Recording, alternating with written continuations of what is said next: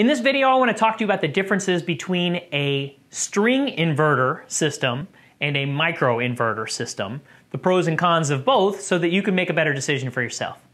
My name is Brian Couch, and I'm right here in the showroom floor in San Antonio, Texas, across the street from North Star Mall at the SolarEdge Pros office. We've got over 5,000 installations and a 5-star review on Google because we educate the customer, we let people know how it works, and as a salaried employee, I help people get the best decision possible. And so all of my customers are happy, and we work really hard to maintain those reviews.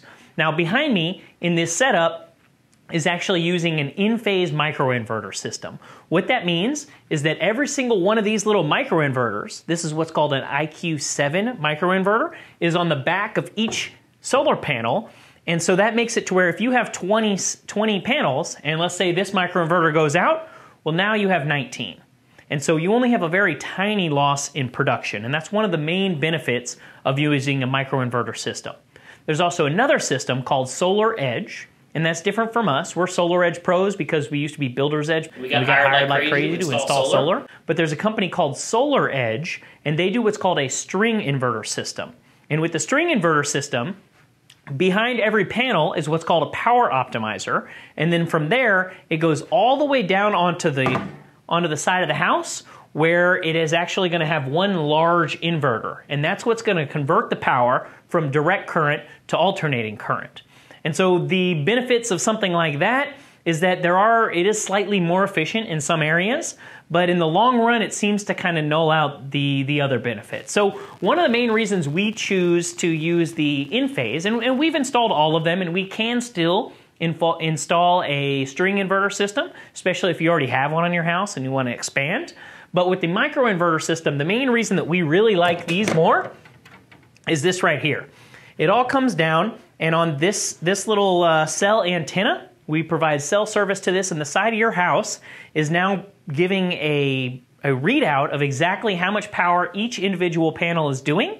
And it makes some very smart, intelligent decisions about when to turn off a panel or when to turn it on if you have battery storage. And so we really like this because it does a very good job of displaying and reporting accurately how much power you're producing. That really helps customers with maybe curbing their usage a little bit to lower their bill, or saying, hey, look, this is all working great. I really love solar. All kinds of things like that. So hopefully that was helpful. Back in the day, the string inverter systems before those power optimizers, they did have an issue where if one panel stopped working, it was like an old Christmas light where the whole Christmas light would stop working.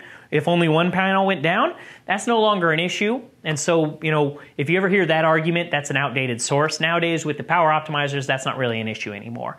We just mostly like these we mostly like these inverters here because of this communicator, and when this IQ7 in January here, so like here in a month, we're going to have the IQ8s, and when you pair that with what's called a smart switch, we'll talk more about that in another video, you can actually have power when the grid goes down without having to buy an expensive battery.